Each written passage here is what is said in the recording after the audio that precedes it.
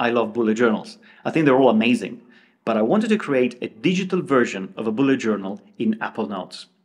I've tried to incorporate the main concept of bullet journaling, so things like monthly logs, weekly logs, collections, migrations, signifiers, and everything else, but in a digital way, trying to leverage at the same time the capabilities of Apple Notes on my iPhone or my Mac. I imagine if you're watching this video that you already know what a bullet journal is, but in case you don't, it is basically a method to structure your thoughts and plan your days. Or from a different perspective, it's an amazing way to waste time doodling on a notebook. Anyway, this channel is about simplification, so without wasting any more time, let's get started and let me show you how I've created a digital bullet journal in Apple Notes. We're going to explore this digital version of the bullet journal, which I've flexed a bit to accommodate some of the things that Apple Notes can do better than the bullet journal, but also to accommodate some limitations of Apple Notes. It's a bullet journal which is completely digital, completely typed, so there is no handwriting in this one, although nothing prevents you from using your Apple Pencil on your iPad if you want to do that. So everything starts with this index page, which contains a link to the most important things in a bullet journal, namely the monthly log, the weekly log, and the future log, a series of collections, a series of trackers, and then maybe links to specific pages for reference. I'm going to show you all these pages in a second, but as you can see, this leverages one of the new features of Apple Notes, which is the ability to link pages. I've already created a page called Monthly Log, which is here. And to link it's really simple. The only thing that I need to do is to type a couple of greater than signs, and the list of pages will appear. These are all notes in my vault. Now this one appears at the top, so I can just click on it to create a link. But if you don't see the page, you can start typing the name of the page and it will appear. So in this case, I've just created a link to my monthly log. And by the way, these links can be changed. If I right click on it, I can edit the link and I can maybe give it a different name using, if I want, even an emoji to, say I want to use this one, monthly log. I can accept it. And now my link contains the text that I wanted and the icon that I wanted. I'm going to delete this one. Okay, so the index points to a series of logs that form the basis of my planning. The monthly log, as in a standard bullet journal, contains all the days of the month ahead with an indication of the key events. So if I click on it, you can see that I'm opening this page. I've added a banner at the top just by dragging a picture. And then this is my monthly log. I've got a column for the number of the day, a column for the initial of the weekday, and then for the most important dates, I've got a brief description of what that is. These are the things that at some point I will bring to my weekly planning when it's time to do so. As you can see, I've got important dates and events up here, and then a list of tasks that maybe don't have a specific date, but I want to complete on this particular month. One thing that I want you to notice is there is a red color for weekends. Now this is a feature that is available on the Mac version of Apple Notes, but it's not available on iPhones and iPads, and it's the ability to assign color to text. It's a very simple feature. I don't really get why it's not available on mobile devices, but there it is. So if you want to change the color of some text, you can highlight the text you want to change. In this case, this Friday. You then press Shift-Command-C to bring up the colors, and then you can change the color of that letter. Let's say I want to make it green. And there you have it. It's green. And this color will be reflected on iPhone and iPad. You won't be able to change it on those devices, but you will see it. So it's really weird, but it works that way. I'm going to undo the change, close this.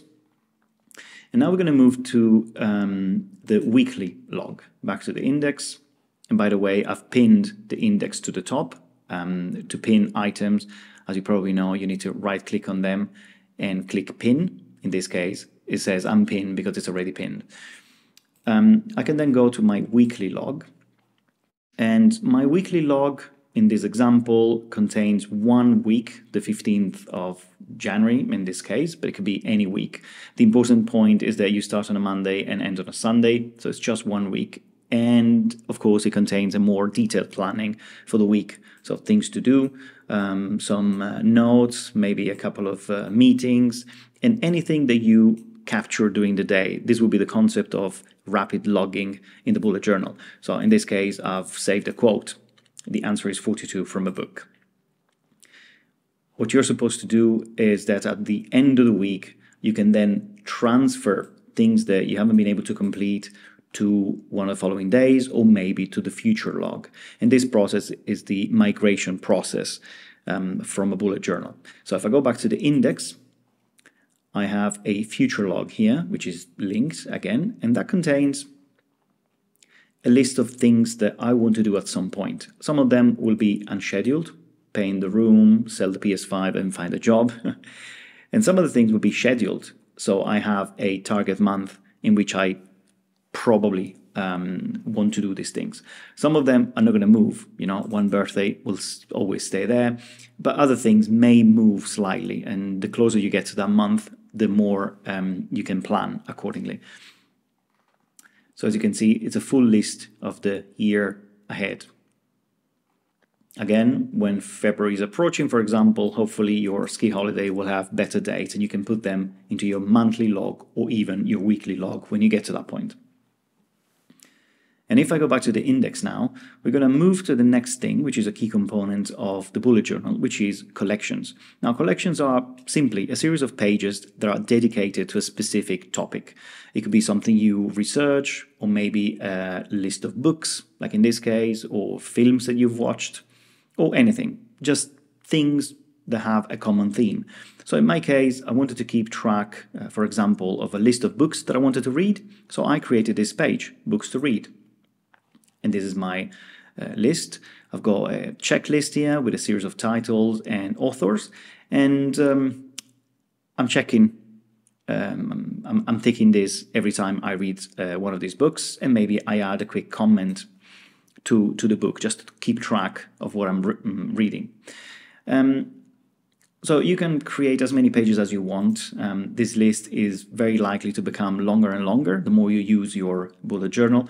And this is the beauty of having links, because the more pages you create, the more this list is going to grow. So finding things will require a lot of scrolling unless you create a link, which is going to be the easiest thing to do.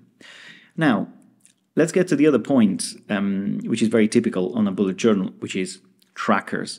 Now, we're not going to be able to replicate the beauty of some of those bullet journals you can find online, where people spend literally hours crafting beautiful trackers.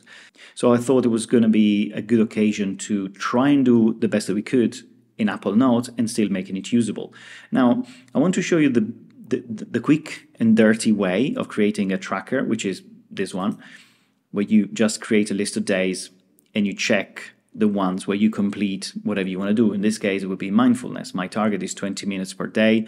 And if I've done it on this day, I'm just going to check this thing. And by the way, the standard setting for Apple Notes is that as soon as you check something, it will end up at the bottom of the list. If you don't want this to happen in a tracker like this, what you need to do is to open your settings for Apple Notes and uncheck this box. Automatically sort ticked items. If it is like this, every time you check one, it will end up at the bottom. If you uncheck this one, it will behave like this.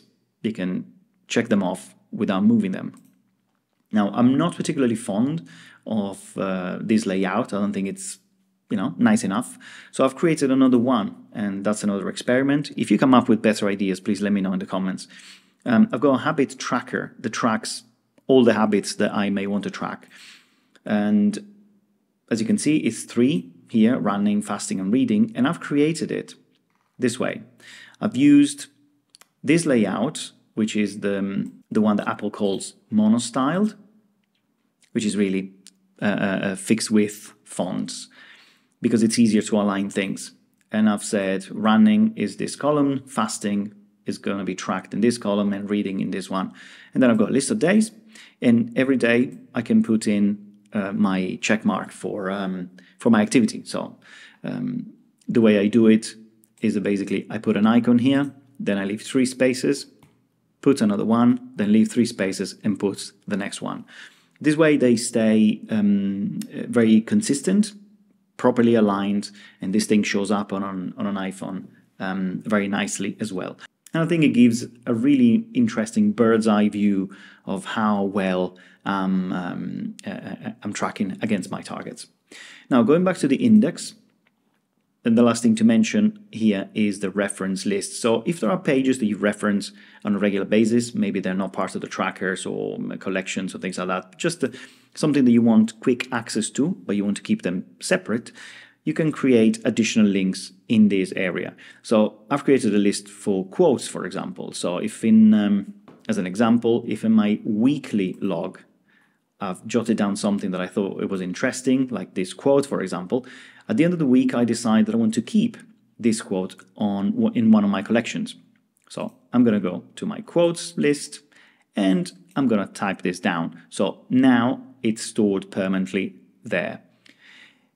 And this brings me to the next item. So once you have your monthly, weekly log and future log linked to a specific page, what you're supposed to do is that at the beginning of each month, you will go into your monthly log, for example, update all the dates, and redo this page, really. And that is fine because the link keeps working. If you want to keep track of your monthly log, for example, you want to store it somewhere, what you can do is to click on the existing monthly log before you change it. You can duplicate it. So this will be a copy of your monthly log. You can give it a different name. So in this case, you can simply remove this maybe. So the name of the month remains there. And you can drag this into a January folder. So I've created already some folders in here with the number at the beginning so they stay organized. And I can simply drag this one here into the January folder where it will be organized. And the same thing I can do for my weekly log, for example. If I want to keep track of this weekly log, just to see what I've done during that week and keep track of that stuff, before I update this weekly log for the next week, I can duplicate it. I can just change the name so it's clear what this refers to, and then I can simply drag it to my folder. This way, you will never have to change your weekly log and your links. What else can I tell you? There are a few things that you can do to automate the creation of these pages because, frankly, it is a bit tedious. So, for example, if you want to create your monthly log from scratch, of course, you can go in and type every single day and the day of the week and leave a tab in between. So 2, tab, that'll be Thursday, tab, and then 3, and so on. But of course, it's a time-consuming thing. The better thing you can do is to open Microsoft Excel or Numbers on Mac or Google Sheets and create a simple table like this one. This is very easy to create. You just drag from here, for example, and there you create the first week and then you repeat and copy across. It's going to be much easier. Then you select, I suggest, the 3 of them, so it will create another tab between this and whatever you write in your monthly folder, and then you can copy and paste it into your monthly log. But now look at what happens.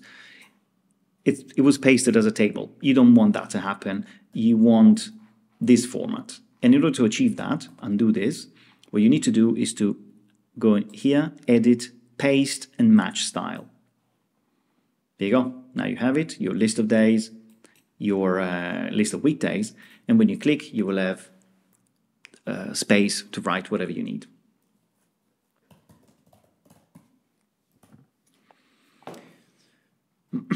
Okay, so I'm gonna remove this, go back to the index page. So that's it. This is the digital version of the bullet journal in Apple Notes. Apple Notes has many more interesting features. Have a look at this video here to discover my top 10 list of features. I hope you've enjoyed this digital bullet journal in Apple Notes. I'm sure it can be improved in many ways, so please let me know your ideas in the comments below. For now though, thank you very much for watching and see you soon.